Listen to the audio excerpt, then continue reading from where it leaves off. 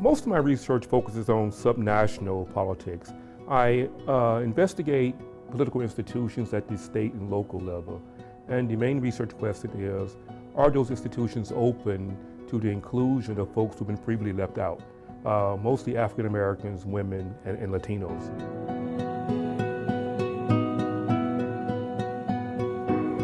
That's the question that drives me. We have a system, right, in which people were left out by law and by custom and practice. And the system hasn't changed that much, but now we have people who are trying to get in, who have been let in. And my main question is, how well can those folks be incorporated into our political system and into our society? Yeah, there's an interesting intersection between political science and African American studies. If we look at the contemporary political scene, much of the debate, many of the issues and problems relate very much to race, ethnicity, and issues of difference. If you look at social inequalities, you look at mass incarceration, political representation, these issues for most of our history for all of our history, have been tied up with matters of race and diversity. So there's a nice synergy and intersection with my work as a political scientist and my work as a scholar of African and African American studies. Yes, the diversity that the students bring to the classroom in terms of their disciplinary interests is important for us as scholars of African and African American studies.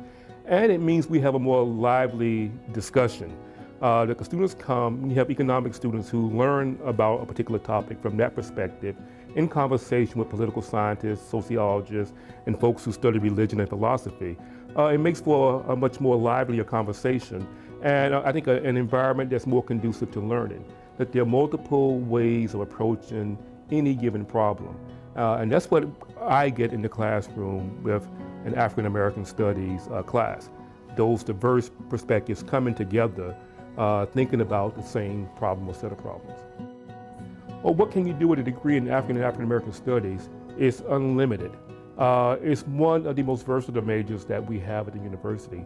And what I like about the aaas major is that it touches on all aspects of human existence. In the department, for example, we have a geneticist, political scientist, economist, someone who teaches dance. So we do culture, the humanities, the social sciences, and the natural sciences. All of those areas are related to the subject matter of African and African American studies.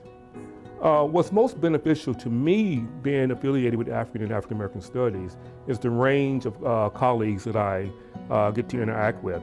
I sit down and have conversations with my colleagues who teach literature. And I learn some politics from those discussions. My colleagues who are historians are important touchstones for me in the work that I do to give me a sense that there's a long history and context for some of the topics I'm interested in. So aaas for me provides a place where I have grown as a scholar in terms of the things I think about and more importantly, how I think about those things.